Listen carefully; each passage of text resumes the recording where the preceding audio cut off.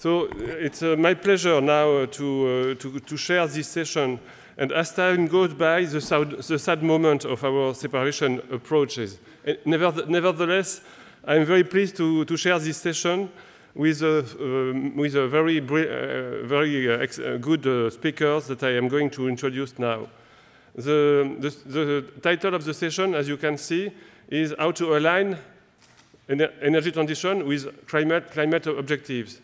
To do that, we have identified the 3 past presidents of the association, which will comment an excellent speech, which will be delivered by somebody that I will introduce later.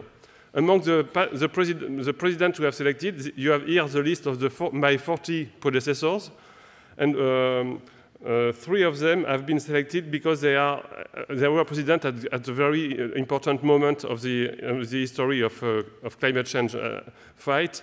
The 3 identified ones are André Plourde in the room, and we have also identified Peter Hartley and Ricardo Raineri, successively president of the association. And at the same moment, the climate change assessments have been addressed by the Conference of Parties, which are detailed on this page. And excuse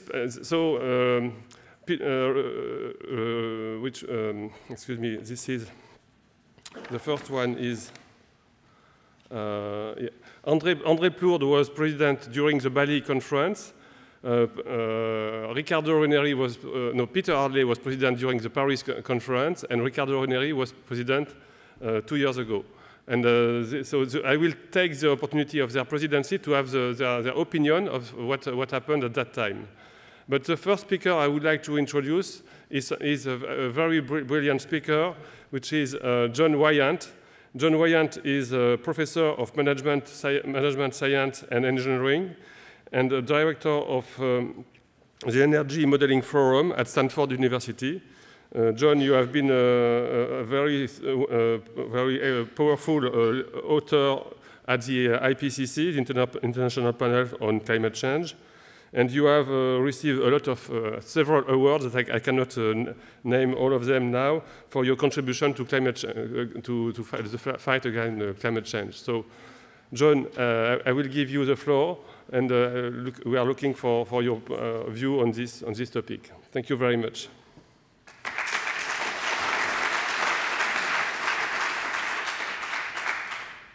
Thank you, Mr. Chairman and esteemed panelists. I'm glad so many of you were able to stay at the very end.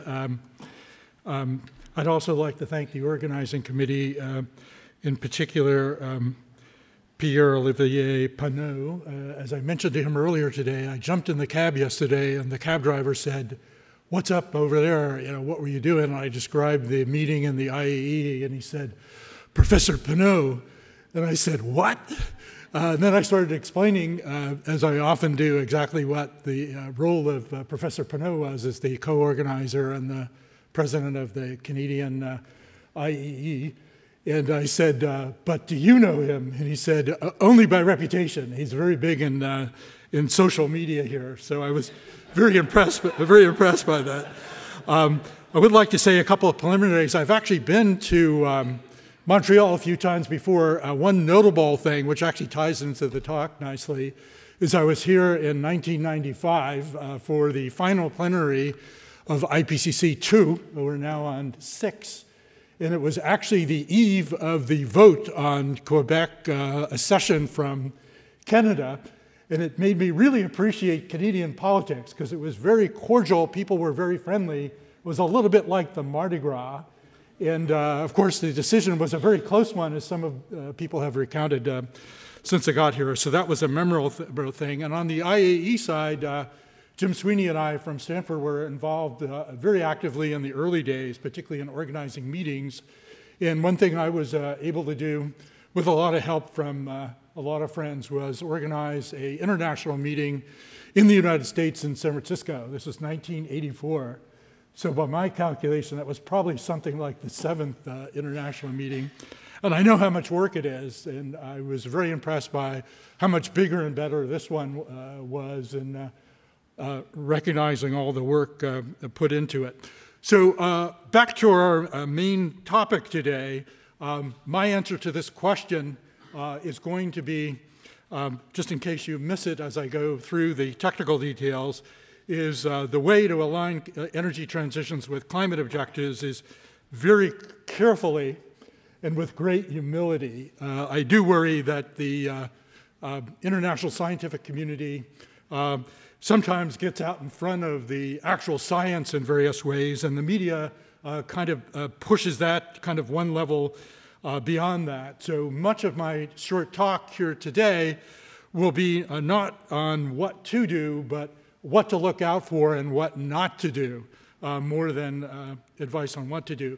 So the three main questions I wanted to discuss briefly, two of them are kind of preliminary to the main event, which has been really well covered in many of the parallel and plenary sessions I've seen. The last one, how should we do it, is what should our climate objectives be in the first place, and what role should energy sector transitions play in achieving these goals? It sometimes seems in groups like this in public discourse that it's all about the energy sector, and obviously the energy sector has a huge role to play in it and is affected by changes in climate itself, and there's lots of research going on about that, but it's not the only game in town. So I do worry that people are may think that a problem has been solved, and they work very hard to do that, and then find that it's only a small part of the ultimate solution. Now, the other constraint, I actually was going to make additional topics, but that was too many. But things to keep in mind is we need, as several speakers have said in the previous plenaries, realistically taking institutional barriers into account. We like carbon taxes, but sometimes cap and trade works better, and I will argue even regulatory approaches are much more feasible. Certainly in California, we find that is often the case. Secondly, there is a massive communication problem we struggle with in all the disciplines that contribute to the IPCC and other deliberative bodies, including the Conference of Parties itself. And in doing this work, because of the nature of the climate problem, we need to look out over a very complex, highly uncertain long-run future. So it could be considered, another tagline on this talk could be considered to be, it's all about the uncertainty, stupid. But of course, I wouldn't call any of you stupid. This is kind of on me and primarily. So the first question I'm going to ask is, what should our climate objectives be? Should they be limited to the climate system and its direct consequences, or put in a broader framework? A lot of nice talks about this in plenaries and in parallel sessions.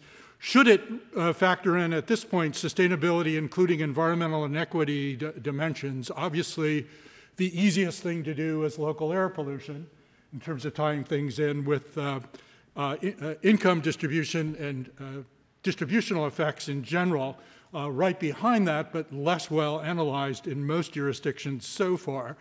And if the focus is going to be primarily on the climate system, or the climate system as an important element in the sustainable development framework, actually did IPCC 3-chapter on, believe it or not, sustainable development and international equity. That was a hard job at that point. I predict it still is.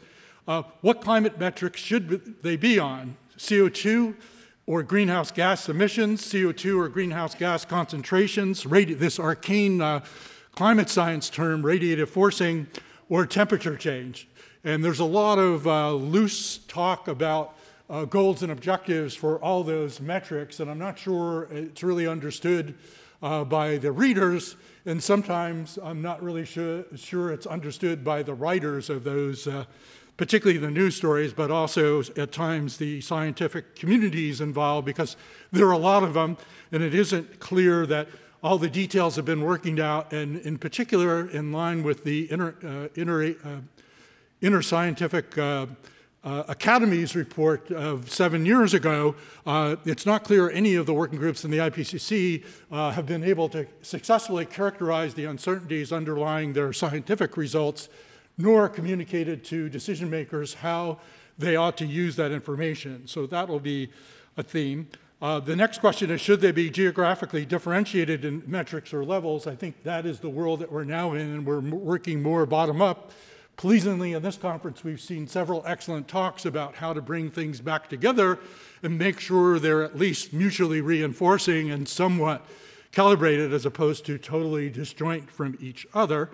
The final question, particularly in light of last year's Nobel Prize in Economics and our good friend Bill Nordhaus, should we set climate targets using cost-benefit analysis or a modified version of cost-benefit analysis that includes a broader set of information, not only on the sustainability side, but regarding the robustness, resilience, and sustainability of the solutions within the energy sector itself. So what are the stakes? This is from the last fall's IPCC 1.5 degree report on the desirability and necessity of going for 1.5 degrees. I was actually a co-inventor of this diagram in the third assessment report, which I call the flaming embers diagram. It is officially known as the burning embers diagram.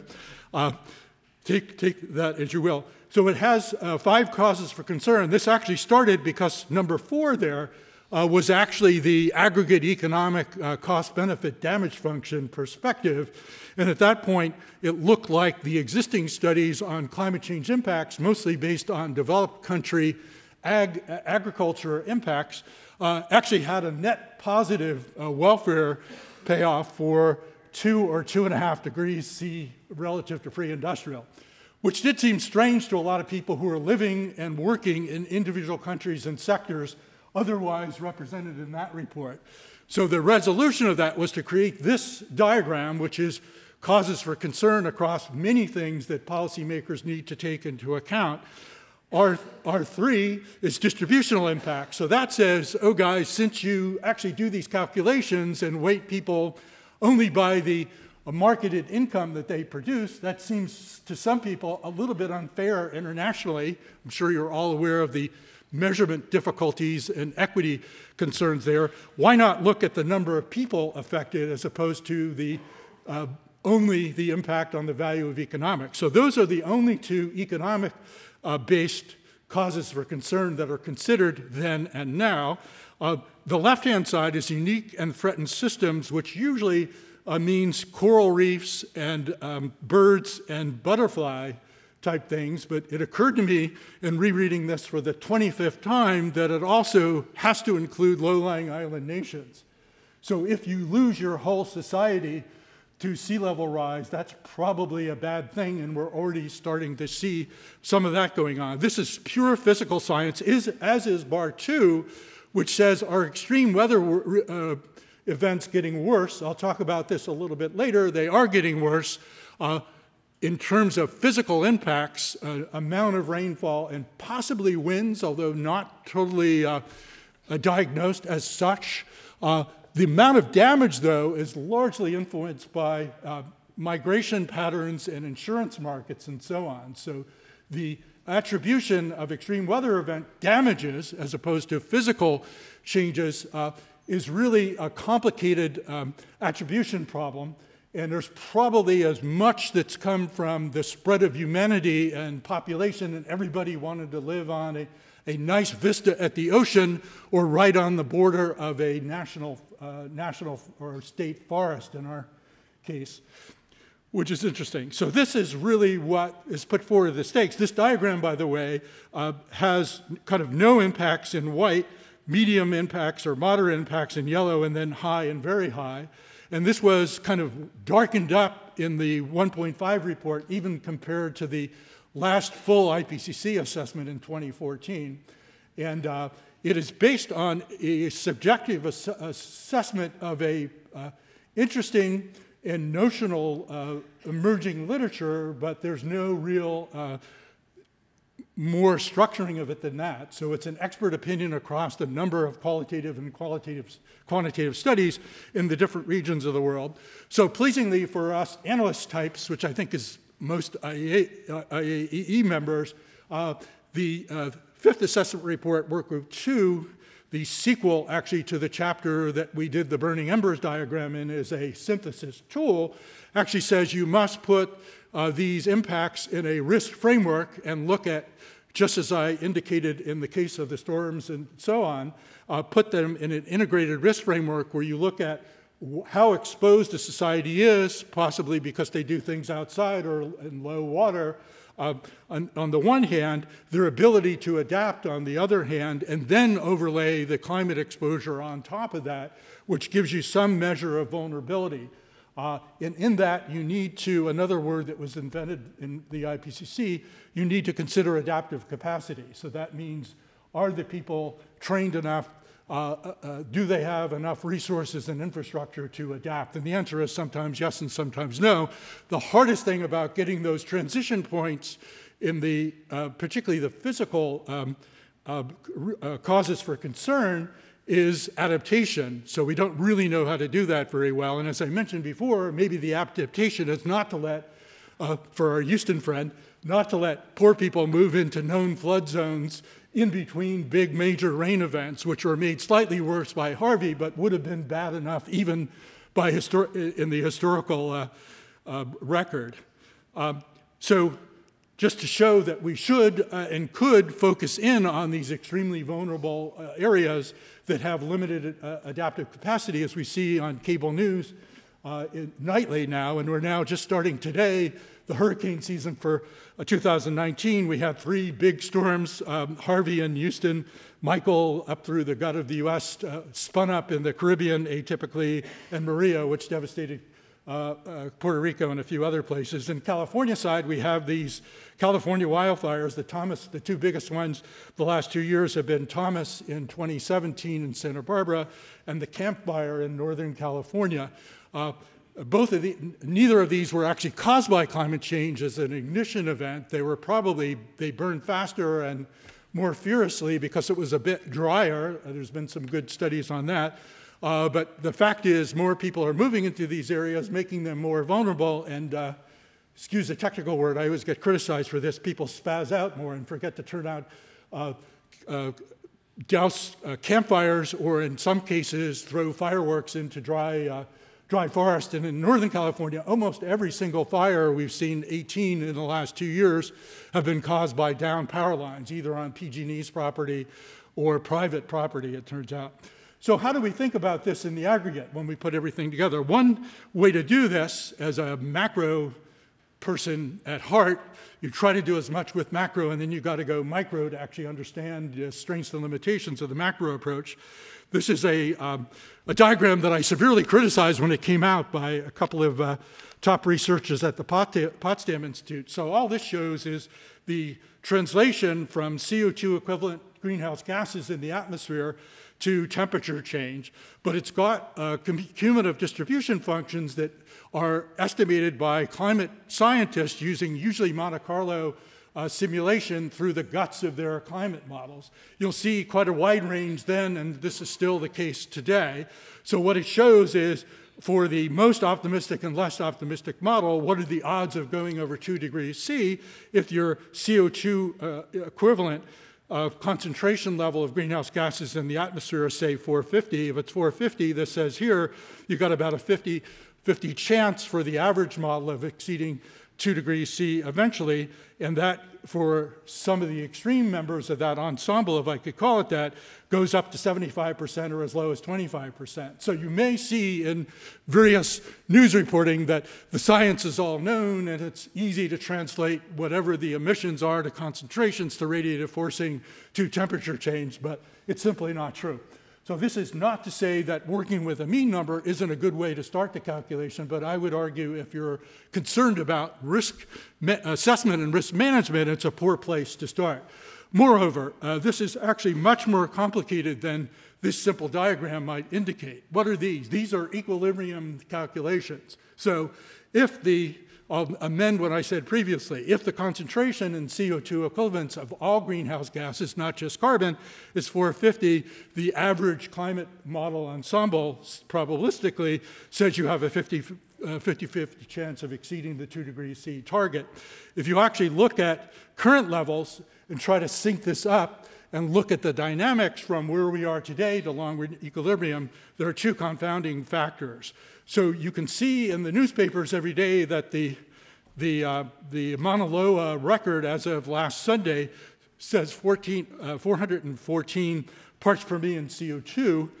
These calculations here are actually done on total CO2 total greenhouse gas concentrations, which include methane and nitrous oxide, as well as the fluorinated gases. I'll show in a minute how big a deal that is relative to just considering CO2. So that means we're locked into a higher number. So to keep it 450 there, you're actually, you have a much higher probability of going over. Now, why aren't people immediately concerned about that? And that's for two reasons. One is there are these short-run climate forcers, namely air pollutants, that come out the same time the greenhouse gases do, black and organic carbon, which are local air pollution. So the fact is right now we go down about 38 parts per million because we have these air pollutants actually sheltering the Earth's surface from receiving the heat from up above. So there are two dynamic issues here. One is the translation between what the climate, what the temperature signature is so far and what we will ultimately get from the stock of greenhouse gases in the atmosphere. So that makes things worse, possibly a lot worse if you're trying to go for a very low target. On the other side, the aerosols you could view as providing headroom, but that's kind of a dire way to say if you keep air pollution in Beijing, we're going to thank you because you're going to keep the Earth's surface heating a little bit less fast than it would otherwise. So I'll leave it to the international negotiators to sort that out. It's just a thing that actually exists, and we should not forget about it. So two things about that. One is I have these numbers constructed here. And it's also important to know in terms of the sensitivity how delicate the Earth's energy balance is. A colleague of mine who's a climate scientist said it's kind of like saying that your temperature might go from 98.6 degree normal up 2 degrees C. Think about that.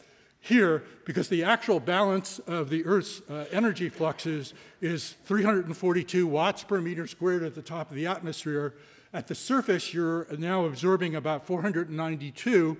With no greenhouse gases, the surface of the Earth on average would be minus 13 degrees centigrade, it's calculated. And we actually have a pre-industrial level of about plus 17 degrees. So it's useful to have some greenhouse gases. The problem is we're now increasing that, but only very gradually.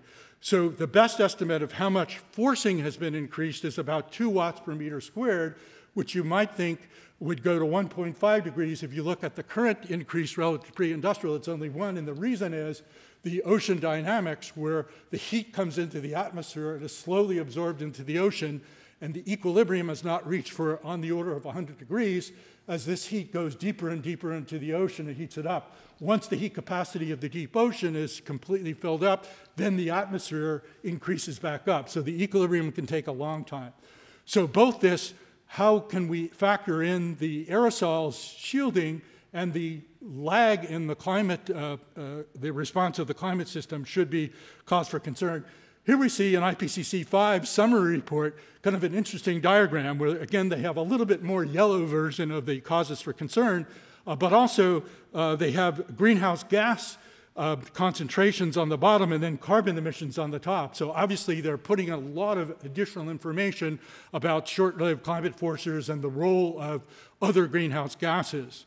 So I'll talk about the other greenhouse gases now.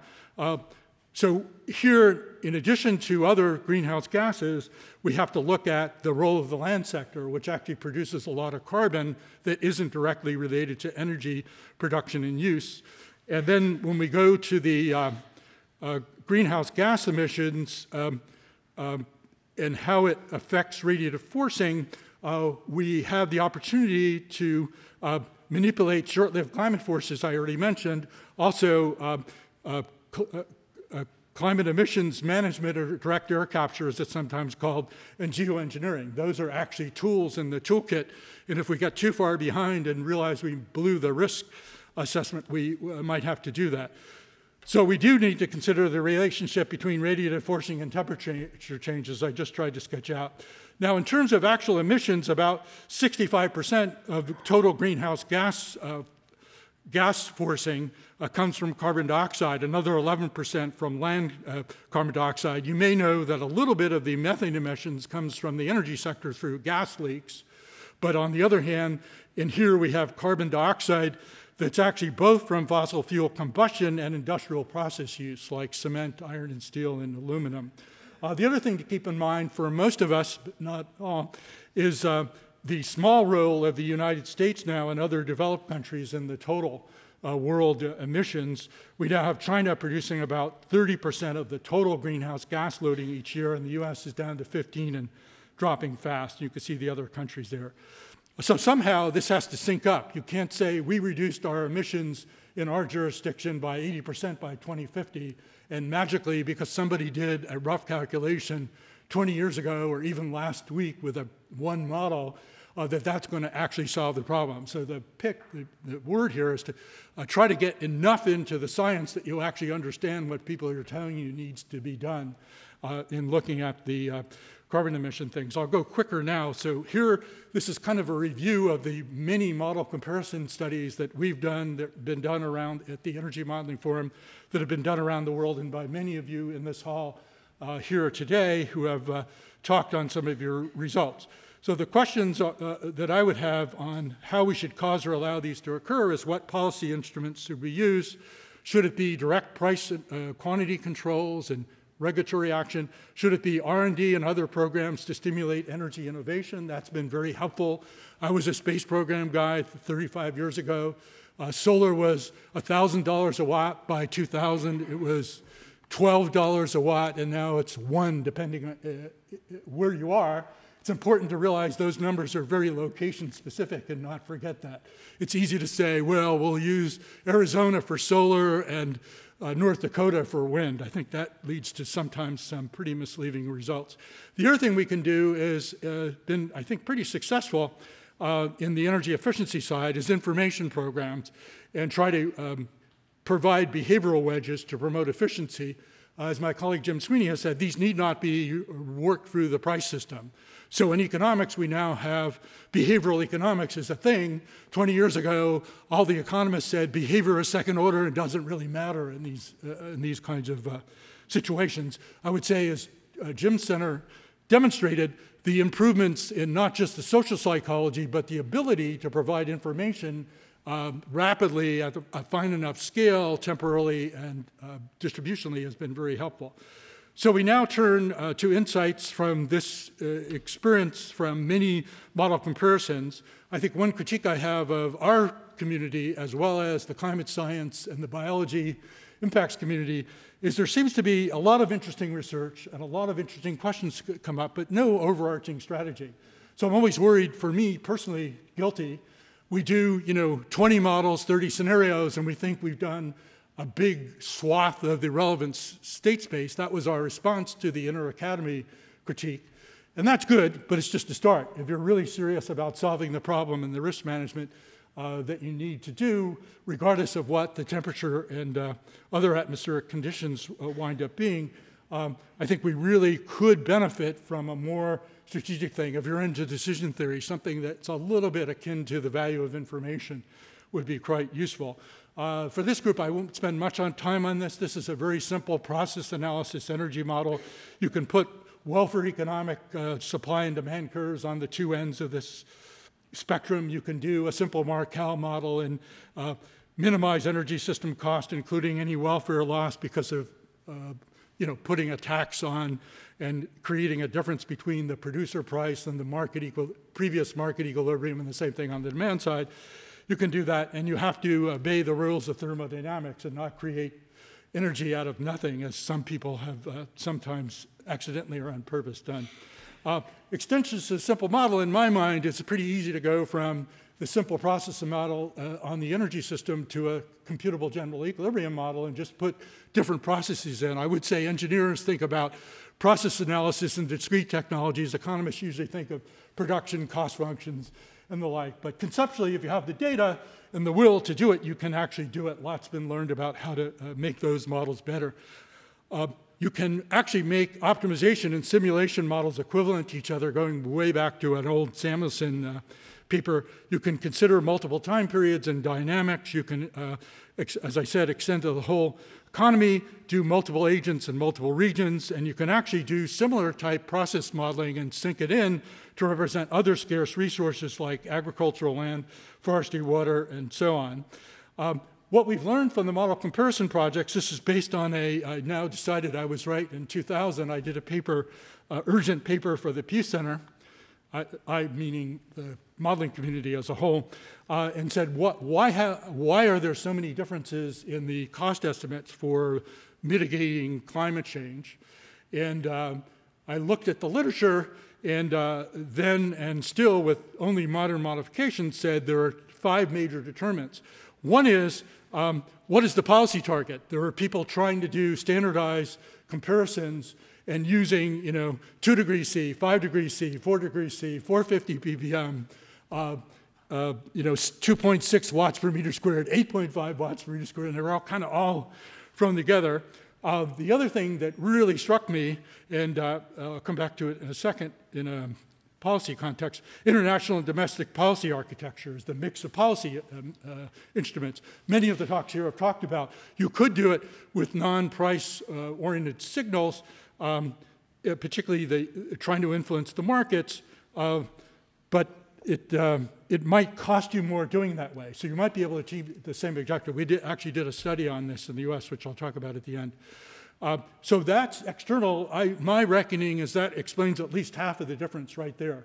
Just how do you implement it? I keep getting asked by Congress people and Nicholas Stern, can I verify that hitting any concentration target will cost no more than 1% discounted present value GDP?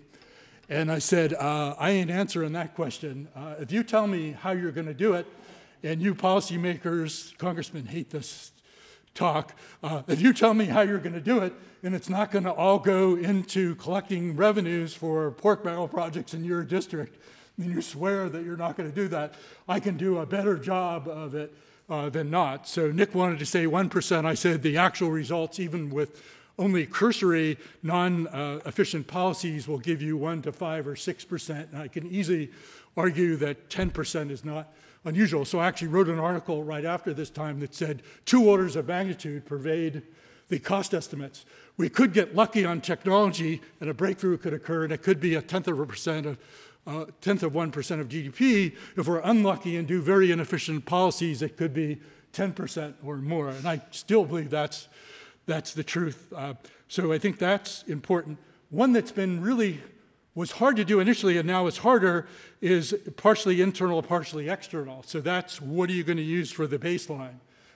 Given that people have policies that are climate policies at a regional level or not, and they also have other policies that affect climate outcomes. And then finally, for this group, totally well known, the 2 things that the models do in the aggregate to adjust to changing relative prices are economic substitution through changing processes or movements along a production or cost curve, and technological change, which is probably the hardest thing to do, but the most important thing to do. So when climate modelers say, why don't you do a hindcast and go back to 1900 and run your energy models, I say, we could do that, but I'll tell you the first thing is we do very badly projecting economic output and composition. And even if you give us that and we can use the actual numbers, we're really shitty at predicting technology and technology change. And not that we couldn't do better, but we should try to do better and maybe do a probabilistic projections.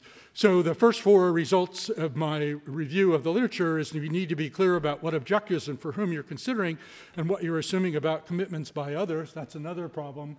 We can't assume that because we're doing an 80% reduction, we're righteous and everybody else is going to copy us. We tried this in California. They've tried it in the EU. It may work. A lot of interesting work on the EU about leaders and followers, and are we fools or ahead of the curve and going to get the big Michael Porter double dividend from that. Models can ensure internal consistency. I think when we find really crazy stuff in the modeling literature, it's usually somebody who has some good ideas and some good data and makes a mistake of consistency. Third, the results are very uncertain. That's not surprising to me because even in projecting baselines, you have to project for multiple decades the level and composition of economic output around the world, the future of all technologies, incumbent or new technologies, and you know, who's going to be doing what on the policy side if you're not a benevolent global decision maker. So I think it's important to think that through. When I was actually on the National Academy review of the social cost of carbon, two things about that you may not know. One is it's based on global benefits. I feel in the current America First environment that might not survive. The other thing is we actually did make a proposal for essentially the US adopting a $42 best guess with a lot of uncertainty, social cost of carbon, and then what would that do to other people in other jurisdictions, which I think sounds hard, but is probably necessary to make sense of all this. So the results can depend as much on what instruments are chosen as anything else. I already talked about that. There was the carbon tax cap and trade session was really excellent, but there was a comment at one point that lump sum recycling is the worst thing that could be done. And it's not as good as a lower excess burden, capital tax or capital tax, labor tax trade-off. On the other hand, a lot worse things have been done with government revenues that are all of a sudden available to political bodies. So, but I think we can study that, and we should. So I'll go through this because I'm running out of time. A little bit of what we've learned from this. I'll actually give the results. Model projections can be used to assess realistic energy system transition rates. I'll give one or two examples of that. And then we can probably get a rough ballpark idea of what cost will be. I think 3-digit precision forecasting of these is very hard for all but the surest timeframes. One thing we did when we started doing congressional testimony on some of this work back in the late 90s, it was actually right after the second Conference of Parties, which was in Geneva, was we were trying to explain in non-techno speak regional trading of emissions rights or shifting emission right through time for banking and borrowing. The instrument question of how you do it might matter a lot, and I won't talk about this at all. What flexibility? It's important for energy people to know that there are people now belatedly working on ways to reduce the other greenhouse gases, because if you're only going to do a small reduction, the energy can take it all on its back. If you're going to go for a deep 2-degree, 1.5-degree thing, you can't leave the other guys out. So you've got to get smart about land use, ag, and so on. So this is our where flexibility diagram. It just says emissions trading can be valuable enough to consider it. We have in here in bold, and this is actually published in the Energy Journal about 1999. So the numbers have come down a little bit, but it shows with no trading between countries what the US carbon tax would need to be to hit the Kyoto target, which was 7% below 1990 levels by 2010. What would happen if developing countries were able to establish a trading bloc, and what would happen if you could let developing countries trade in respect to the baseline. We didn't say any of this was hard. In fact, in the case of the last one, we said this is totally impossible for probably 20 years, but there you have it. I won't talk about the substitution of models, you know that. When timing really has to do with how long the individual capital investments or infrastructure investments last. This is from our friends at E3, and it shows for various end-use categories, including their assessment as the major analytic arm for the California government and California utilities, that if you build a new building now, you're not going to get a chance to make a different decision for maybe 35 years or so. You could probably retrofit that, but it gets harder and harder to do that. Whereas in electric lighting, once your old crappy bulbs wear out, you can put in LED bulbs.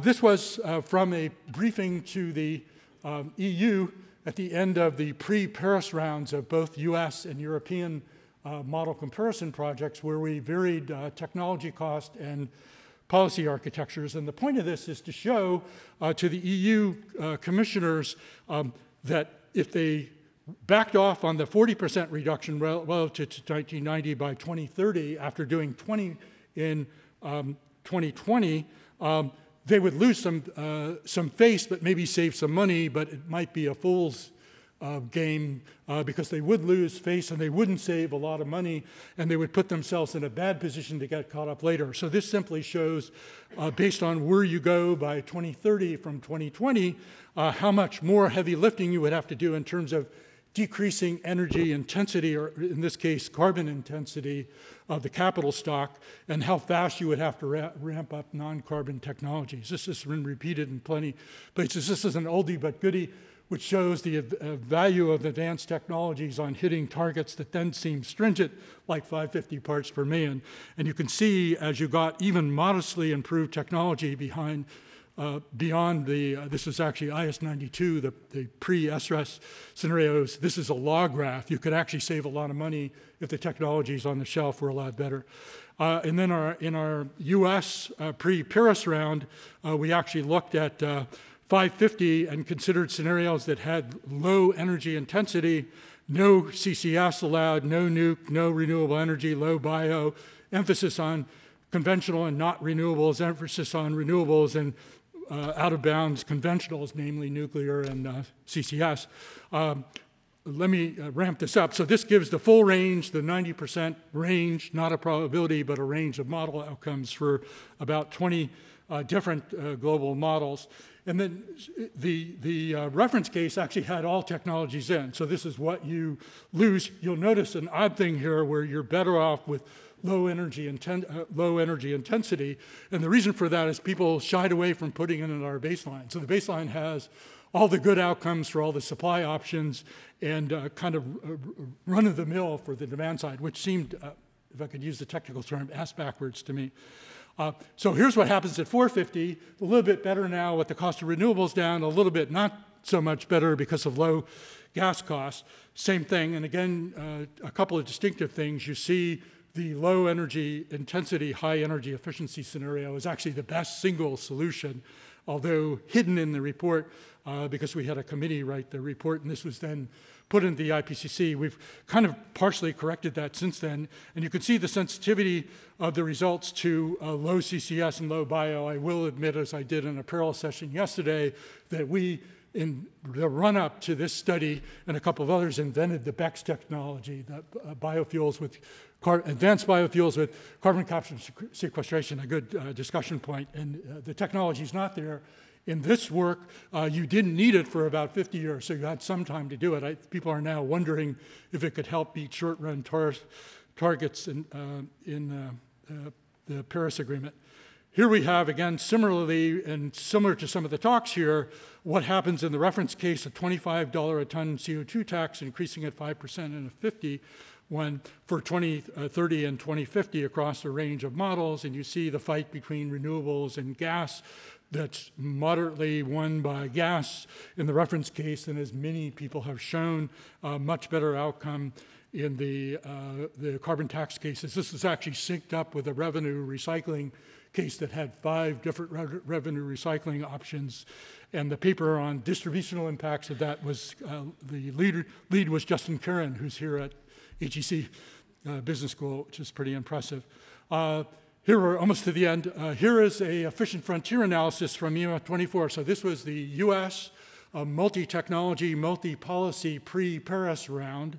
And you'll see here, thanks to our friend Alan Fawcett and others, including me at EPA, this was his diagram. It basically shows aggregate carbon emission reductions for the covered emissions on the horizontal axis, and the net present value of cumulative costs. Multiple cost metrics were considered. We used consumption loss here. You can see in the solid line a connecting line between all the efficient outcomes for different levels of carbon tax, and the cap and trade, the clean energy standard, which gave partial credit for gas and full credit for nuclear, and a ban on coal, an RPS, and a no new coal, CAFE standards, and a CAFE standards, and a RPS.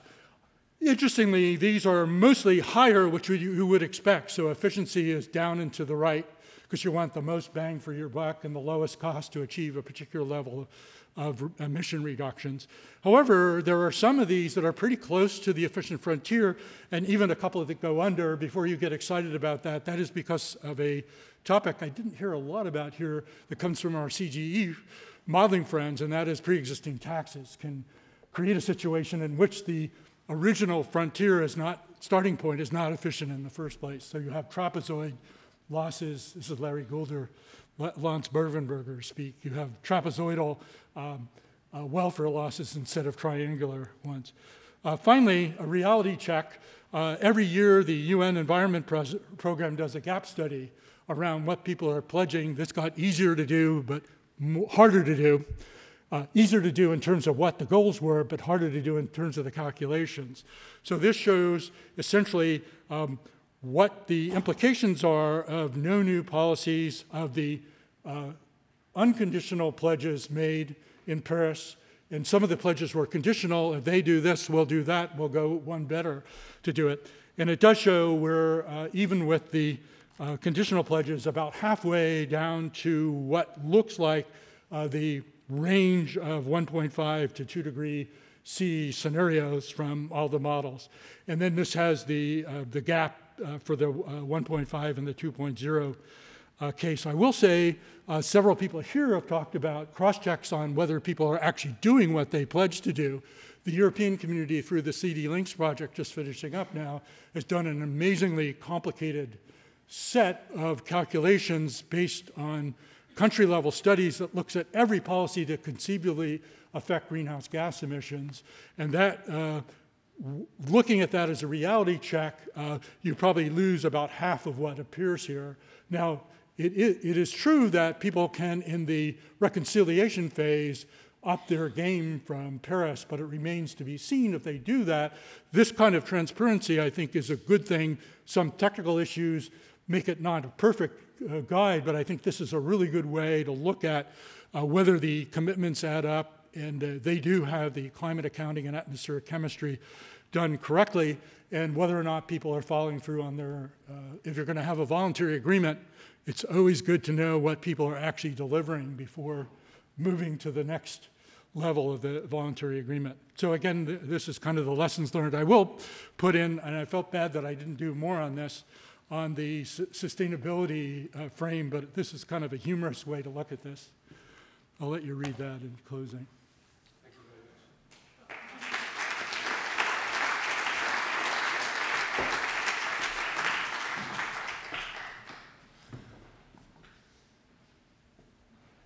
Thank you very much. Thank you very much, John, for your brilliant presentation, and I would like now to move.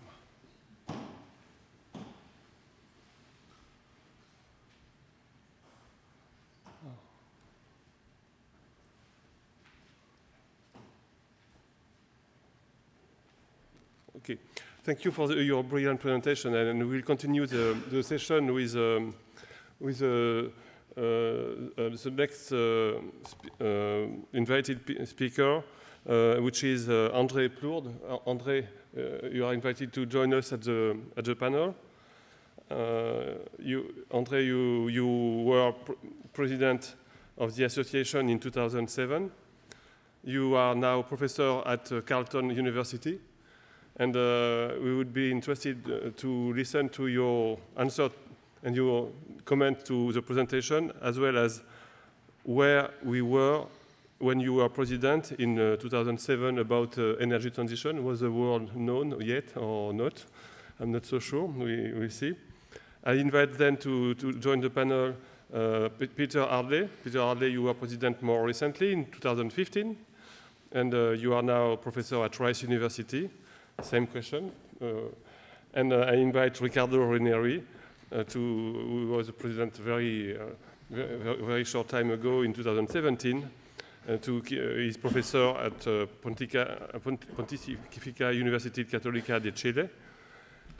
So I will start by the first in chronology. So you, André, what have you learned from this, from the message of John, and what are your comments on the question of today, how to align energy transition with climate objectives? Great, thank you, and thank you to the organizers for inviting me to come here. It feels a bit awkward to be the oldest one by quite a while to do this, but thank you very much for this. Reflecting on the question of transitions when in 12 years ago when I was president, I don't think it was an issue. I don't remember a discussion at any of the conferences that was focused on the notion of transitions. In those days, remember, there were a lot of deregulated markets. Electricity deregulation was a huge topic at the time, trying to figure out what's the right sort of way of thinking about electricity markets that included both kind of economics implications, but also were reasonable representations of how electricity actually works on a system.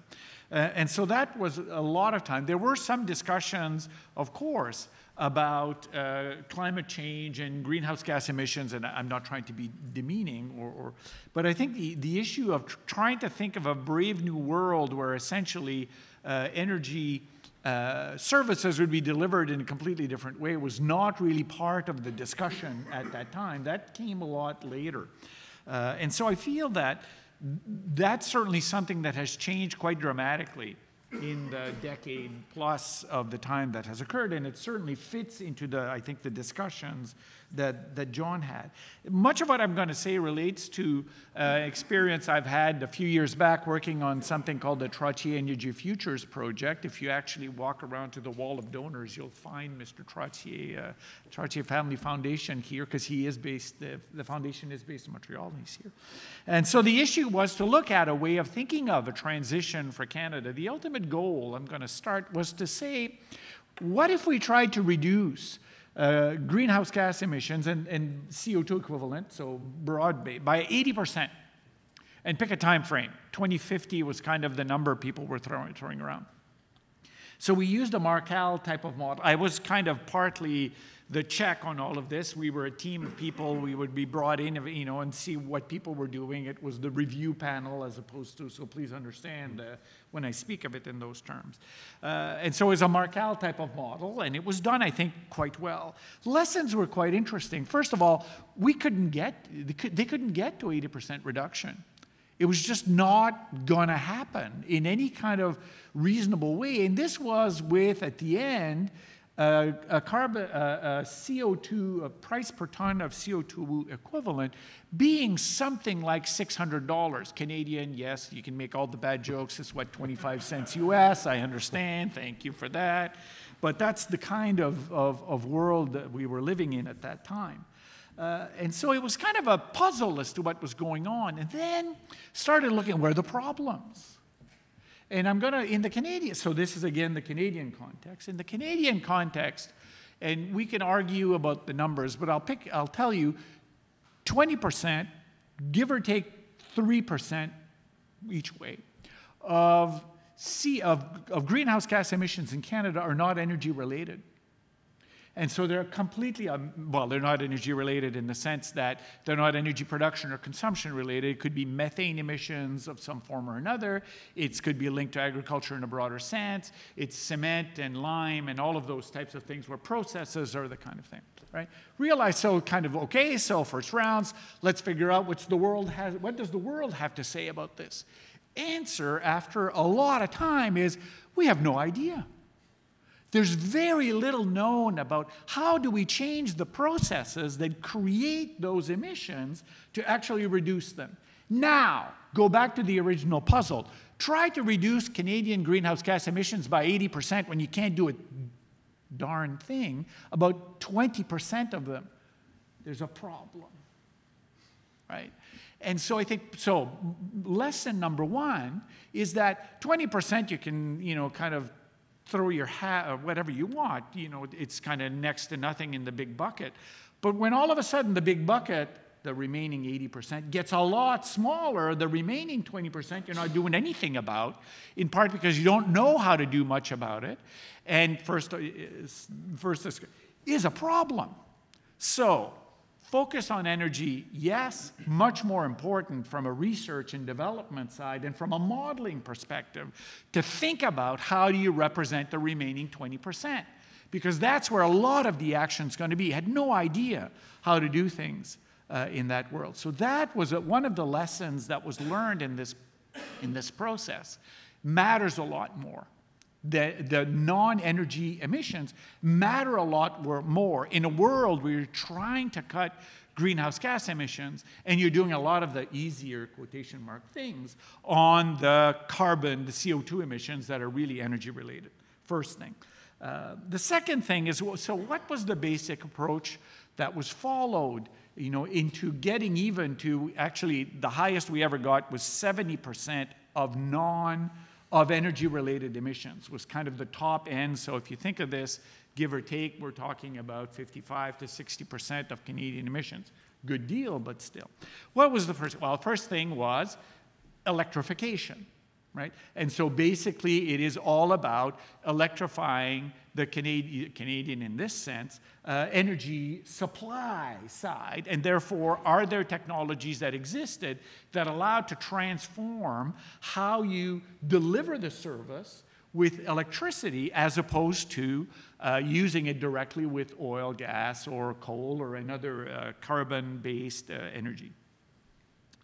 And the answer is, okay, well, it's doable. For that, we had, they had to, if you think of a river somewhere, there was a dam on it. If you think of a big waterfall somewhere, there was a dam on that too. But everybody was very uncomfortable about this, in part because in Canada, much of the electricity system is already hydro-based. We'll talk about the N word in a minute. It's already hydro-based, right? And so basically, the stuff that is high quality, near kind of consumption point's already done. And so now all of a sudden you're really a long distance away in order to be generating, if you understand what I mean by that, the electricity, but now you got to build transmission. Well, good luck with that one, right? That's not an easy project to do in and of itself.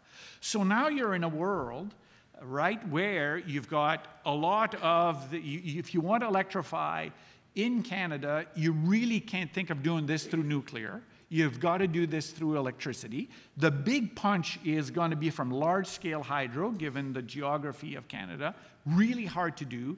Therefore, you're looking at distributed kind of wind or solar or similar types of technologies. And what we found at the time, yes, the costs are falling, still much higher. And no easier to build than any of it. So I think part of the issue that we have to face up with in the local term is we've got offsetting forces that are opposed to one another. People want to get to a place where you've reduced greenhouse gas emissions, but systematically you can't do the actions that get you there.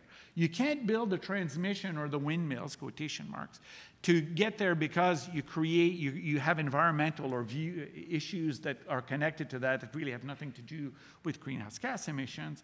And so you're stuck in that world that you really want this, but the key things to do this are physically to do it are not very much open to you. And then, of course, you've got the difficulty in accepting policy interventions that are not involved in one way or another about governments, quotation marks, writing checks to people.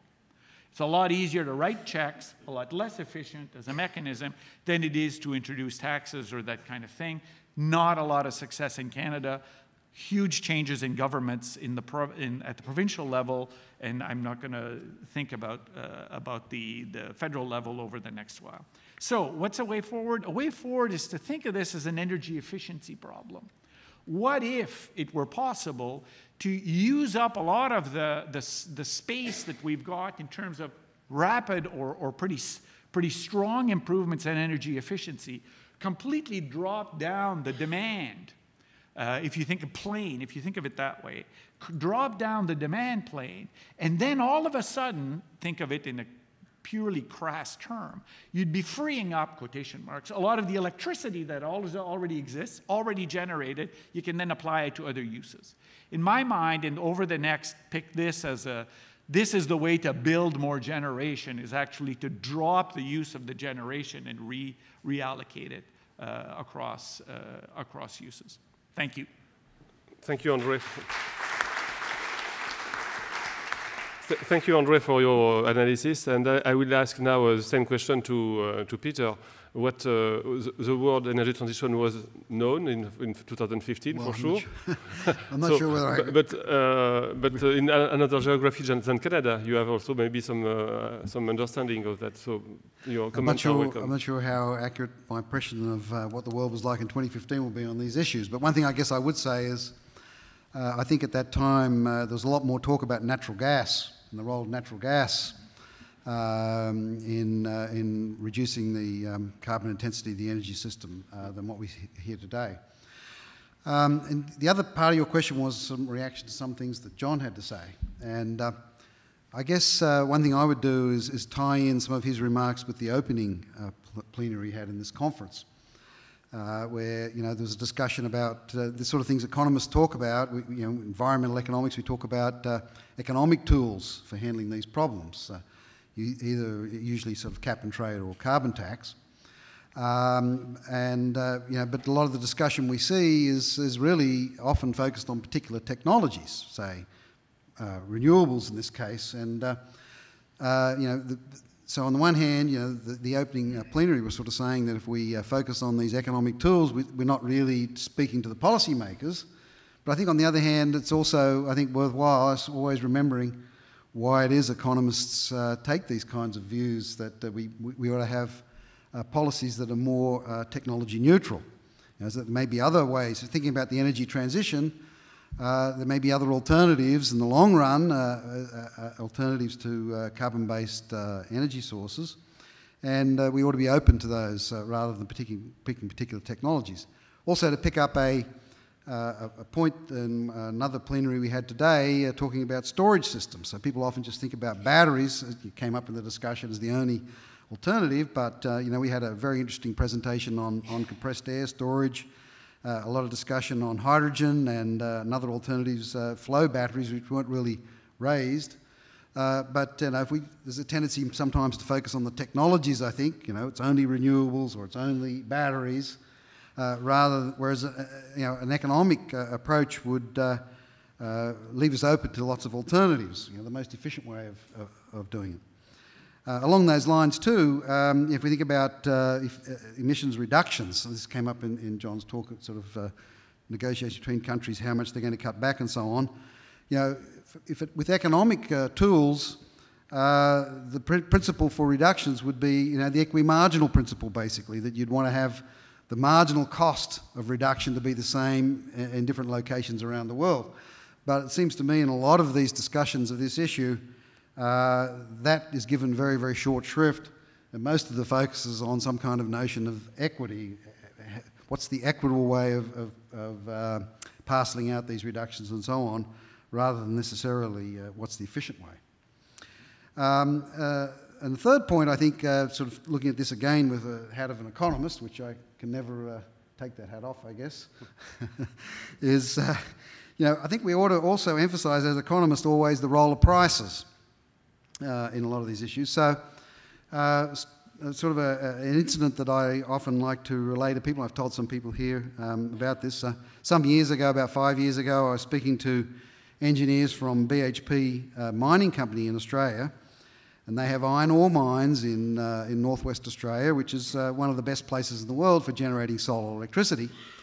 The whole electricity system in that part of the country is based on natural gas. So I said to the engineers, have you ever thought about using solar energy to generate your electricity instead of using natural gas?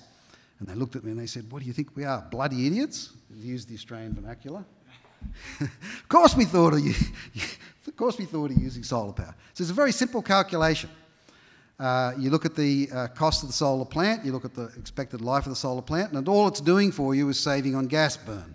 Basically, you need the same capacity, electric generating capacity, as you would have without the solar. So you compare the discounted present value of the gas, saving in gas costs, with the capital cost of the plant. Do that over the life of the plant. At least at that time, they said, it's not worth it. About 4 or 5 weeks later, I visited this area, And in the drive from the airport downtown, you look and you see almost every house has solar panels on the roof, PV panels on the roof.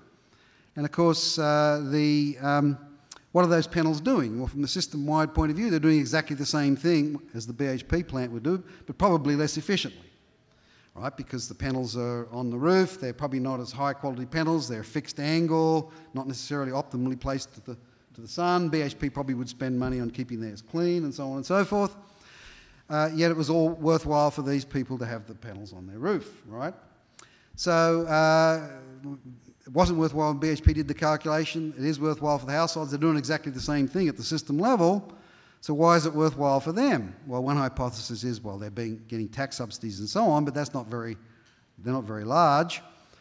But the really big factor, of course, is think about the BHP calculation. It's saying we compare the capital cost to the saving in operating costs or saving in fuel costs. But for the household, they're comparing the capital cost of the panel to the saving in the electricity charge. The electricity charge doesn't just represent marginal fuel costs, it represents fixed costs, because the way we charge for electricity, we load the fixed costs into a per kilowatt hour taken charge. So the prices are telling them that when they put panels on their roof, they're saving on a bunch of fixed costs in the system, which they aren't, right? So you have so prices, we don't get the prices right, they're not sending the right kind of signal, you can have very mistaken calculation made, and that can have lots of efficiency consequences. So I think as economists we've got to think about that kind of issue as well. The final point I would make, that climate policy and energy transition, another way of handling climate issues is that we can think about adaptation, right? So you mentioned this, thinking about, I just went through the Hurricane Harvey in Houston and so on. In that sense, there's nothing really to do necessarily with energy transition, right? And one thing that strikes me about a lot of these discussions of climate policy is that it seems to me there's often a lot of fairly low-hanging fruit, really, in terms of adaptation expenditures, and it's hardly ever discussed. And I raised this question. There was an IAE conference some years ago. Richard Toll was one of these speakers, and talking about climate, and I asked him the question in Q&A, about adaptation expenditure, and wouldn't a lot of that have very high benefit-cost ratios relative to a lot of other things we're talking about? And his answer to me was, well, when people are discussing these things, climate policy, the assumption is made that all cost-effective adaptive measures have been taken. Well, I can tell you for sure, looking at what happened in Houston, that all cost-effective adaptation measures have not been taken. And if you think about some of the things that you would do to reduce the cost of high rainfall in Houston, I mean, they're going to protect you against all sorts of climate, shall we say climate change, no matter what the source. And so you should factor that in the benefit-cost ratio. So they're just a few thoughts thinking about these kinds of things from the point of view of an economist. Thank you. Thank you, Peter. So 2 years after the Paris Agreement, you became president, and maybe you have some vision of how the world energy transition moved from 2 years over time. Is it still full of meaning, or less uncertainty, more uncertainties? And are we on the track on the climate change objective? So what is your view, Ricardo? Thank you very much. Yeah, thank you. Yeah.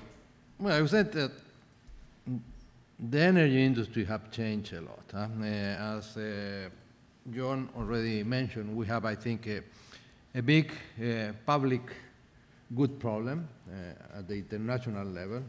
How we can agree, we can coordinate in reaching an agreement that really provides enough in terms of measures to reach that 2 degrees Celsius objective. And it appears that we are not doing enough. There is a great concern that we are not doing enough. The Paris Agreement, I think, was a good signal, but it's not mandatory agreement, so the countries will do their best effort to comply with that. but certainly we are far away of what might be needed to reach 2 degrees Celsius as a maximum in terms of temperature change. I will take one of the points that was mentioned by John regarding institutional barriers, communication, and uncertainty in terms of long-term effects. And we are economists, and was mentioned at the beginning of the conference, the importance that we have to do what we do as best as we can in terms of evaluating cost, benefits, efficiencies, and that is what we do the best. But I think if we want to reach to the political community, we have to be able to communicate in the right way with them. The political times are very different to what are our times in science or in economics. Political people want issues to be solved right away with low cost that are very popular to the people. So there is a big challenge for us in terms of choosing the right tools in terms of what can be done and what cannot be done in terms of policy measures when you are in the political arena. In general, if you are in the political arena, they will see us very far away. These guys, yes, I understand their points, but they certainly don't understand the points of a person that is in policy-making issues. So I think that is a barrier that we have to face. We have to work on that in how we can communicate in a better way and how we take into account those institutional barriers, those political barriers in our proposals, because they exist and they are real. I think that in terms of the policies, certainly we should look to promote efficiency. I think we are very effective in terms of choosing what are the best tools for certain problems if we have the right information, and we cannot lose that track in terms of what we are doing. And looking the way forward, well, we are far away of what we need, but we are facing a world with increasing constraints on CO2 emissions. We have younger generations are much more aware of this issue, and we have seen some important movements that are taking place in terms of locally, globally, and we are seeing a very active role of the civil society. And in that respect, what are the best policies I think that we can take? Well, we have to take advantage of new technologies. I think the technology improvement has been quite success in terms of doing a shift in the energy mix. We are far away. We still have about 85% of our energy that comes from fossil fuels. Fossil fuel by itself is nothing wrong with that. The problem is CO2 emissions. Technology, I think, is something that is key, and everything that can be done in terms of improving technology, improving energy efficiency, is something that is very worth, and we should keep working on that. On terms of the energy mix, I think when I look what is going on in the power sector, for example, and was already mentioned by Peter, is the issue of battery storage. We are seeing increasing percentage of intermittency renewable energy sources in electricity mix. And in the case of Chile, for example, the studies that have been done show that the system will be able to manage about 30% at a maximum of solar and wind in the matrix. Today we are in 20%, so without further improvements in technology and storage systems, we will not be able to incorporate larger amounts of renewable intermittency, renewable energy in the electricity mix. So I think technology is something that should be pushed, to be improved, and there are big challenges still on that way. So I think we're on the right track, but very far away with what we need to be done with this. Thank you very much, Ricardo.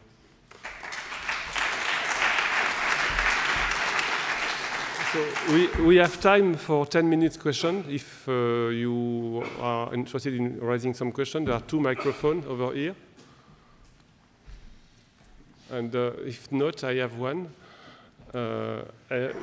This morning we had, during Christian de Pertuis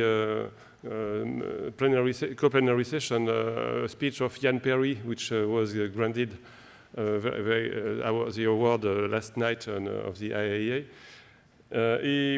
He discussed about the acceptance of carbon pricing, and we in France, we are experimented that a little bit on every Saturday morning.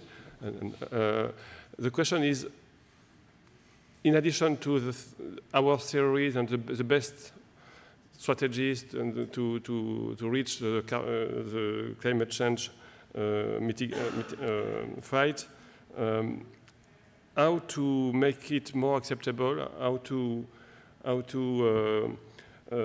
he said, for instance, we have to involve the stakeholders, they have to be committed, we have to assist the low-income people, we have to communicate on the reason why these strategies are implemented. Do you think we are missing something, or something should be done to prepare the opinion to making some effort to accept the carbon price? So the question is addressed to the panel.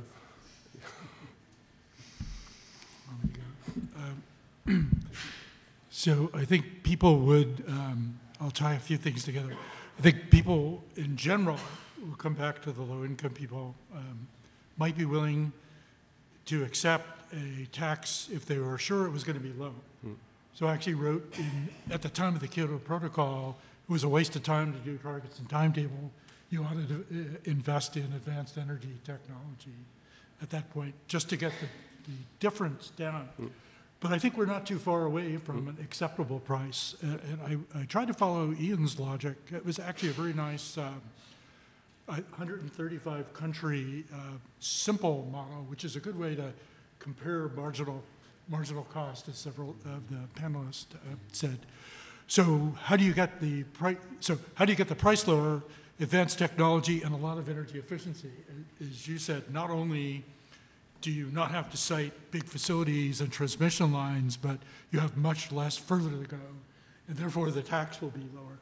But the one thing I couldn't completely understand, I think what Ian was saying is for the low-income people who might feel the most put off by it, you could just simply take the revenues and recycle it to them in a way that didn't reward them for continuing. Is that the way you understood it? Yes, the way I understood it. And that's not a bad idea. I didn't get a chance to talk about our MF32 study, which was just published last year in Climate Change Economics, that Justin Karen did the equity piece, but we did a thing that was actually, believe it or not, proposed by senatorial staffs in the US, and that was to take 20% of the revenues and give it all to the lowest 20% of the income distribution, thereby making them probably better off than initial, and then doing the usual capital versus labor tax political thing between the, what we used to call liberals and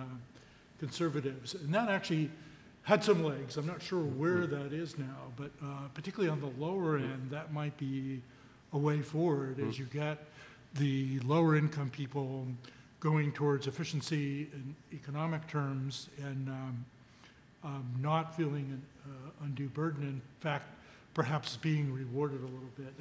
And the one thing I'll say about that is it is unfortunate that there wasn't enough, hasn't been, I think, enough data to do that more generally, but I think as he showed very artfully that we're gaining on that thing. And I think obviously looking at the way the world politic has moved, being more aware of the distributional consequences. And it's actually, in Justin's paper, it was not only income distribution, but regional distributions and by industry and so on. And those are sometimes correlated with income distribution and sometimes not, which is an interesting thing. But I think we're moving in a way that's going to enable people to do more of that, and I think we need to do more of that. It was a little bit frustrating back 20 years ago that often the response from the economists when asked about equity is, oh, we're not in charge of deciding what an equitable outcome, and we have the ability to do the,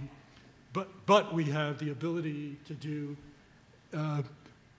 distributional impacts, and then usually the snide blowback on that, but when's the last time you actually ever did that? So I think it should be more, I guess Joe Stiglitz has a book now that says something like that, is until we get that problem solved, it's going to be tough sledding in the international political environment we now have. Thank you.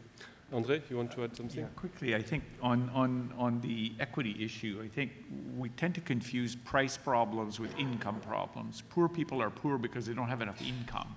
And so I think to confuse the two issues, I think, is not helpful in the debate.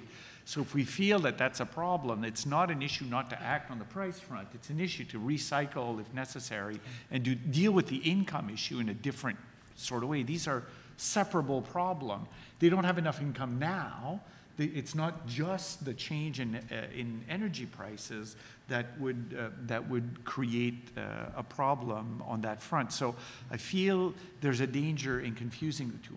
On the political side, what's particularly, on the one hand, it is, we've done a lot of difficult things on a political side. You know, we've banned smoking in public places. I mean, this was not, you know, those of old like me, you remember that. This was not an easy thing to do, and we did it. Is the issue now that there's not agreement across the political spectrum on either the problem or on dealing with the problem? And so they're getting, the voters are getting very different messages from people that they see as equally responsible. People are not out there, the politicians, and I don't think that's the perception, are out there to destroy the world, right? And so you get people that you think are both equally credible as representing in some way or another the public will, if you think of it that way, telling you completely different stories. No wonder they don't accept one thing, because somebody's telling them this is not a problem, and somebody's telling them even if it is a problem, it's the wrong way to deal with it. So I think there's a messaging type of problem that we've not had before. So I think dealing with that is going to be a problem. The last thing, and I'm sorry I'm taking so long, is one of the sessions today somebody was saying, well, you know, maybe as economists we kind of should give up on prices and cap and trade and go to, and I'll use the word, to second best solutions. And I'm sitting there thinking, actually, we're probably thinking to go to like 32nd best solutions, more than second best solutions. It's a problem. Where I don't know, and where we've not, I think, maybe we've not done as good a job, is to show what's the consequences, what is the cost consequences of going from first best, if we believe in that, to 32nd best, not to second best. I don't know that we've articulated that argument as economists particularly well. Thanks. I'll give you, just have one brief comment, which is, I'll give you some empirical evidence on what might make a carbon tax acceptable to conservative, or somewhat conservative, I guess, which is the chairman of the Baker Institute, James A. Baker III Institute, is of course James Baker, and he's been proposing with other prominent Republicans and so on a carbon tax. And he's given various talks on it at the Institute at Rice University. And I can tell you that from his point of view, the number one feature that, or number one aspect of the policy package that would make a carbon tax acceptable to him and his group is that it's got to be combined with taking away all of these other kinds of interventions, regulatory interventions, and you know, specifying specific technology to be used and so forth. So for him, the real trade-off is, you know, a cleaner CO2 tax but you get rid of all of these other much more detailed and distorting and so on interventions. Okay. I think it's a very, very complex issue, a carbon tax. I just remind that you have been a minister, so you have maybe met people in the street sometime because of the price of energy. Okay. Very complex issue. If we ask consumer, young people, they will say yes, well, let's put a carbon tax. But when we tell them, well, it will go in your utility bill or in your gasoline bill, they will think it again. So I think it's a very complex issue. On the side of the companies, business side, some companies may like a carbon tax in terms that it provides some uncertainty in terms of their activity. However, once you put the tax, let's start with a tax of $10, $50 per ton CO2. They get nervous because, well, it was 10, 50, why not next it go to 30, 40, and 50? Yeah? And in Chile, we start with a carbon tax of $5, and that is what is paid by power generators. But there is also a carbon tax to assist social projects. So government projects that involve CO2 emission, there is also a price for CO2 emission that's about $30, $40 per ton of CO2. So the industry is always looking at that other number. They say, well, at some moment they will apply that number to us.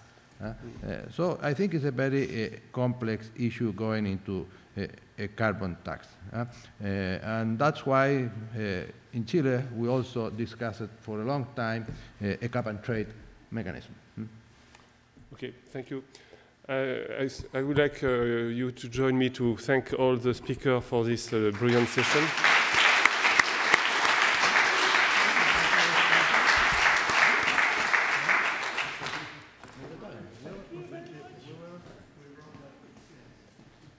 And now it's time to close this session, and I would like to thank Pierre-Olivier Pinault for organizing this brilliant, wonderful event. Thank you very much, Pierre-Olivier.